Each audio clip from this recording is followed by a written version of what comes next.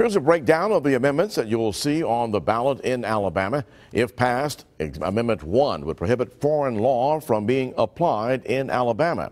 Amendment 2 would authorize Alabama to borrow up to $50 million in bonds to pay for National Guard armory maintenance and construction.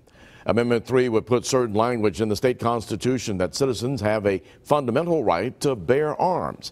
Amendment 4 requires a larger majority by the Alabama legislature to pass unfunded mandates on local school boards. And Amendment 5 would clarify that people in Alabama have the right to hunt, fish, and harvest wildlife.